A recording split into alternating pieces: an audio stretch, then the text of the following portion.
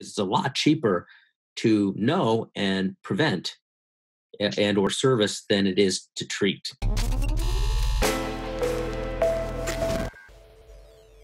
When people started to understand like mapping the human genome, it was like, $2 billion to do one person's genome over like 7 years. Now you can do that, by sending in a sample to 23andMe for a couple $100.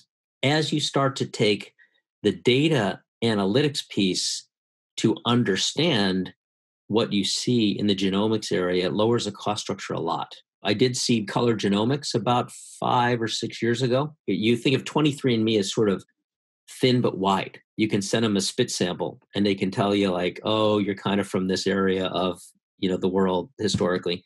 Color genomics will go deep dive into a couple of areas where there's risk for you in developing cancer. And you can early detect things or understand diseases you may have that show up in the bacterial imbalance that you may not figure out physically for years.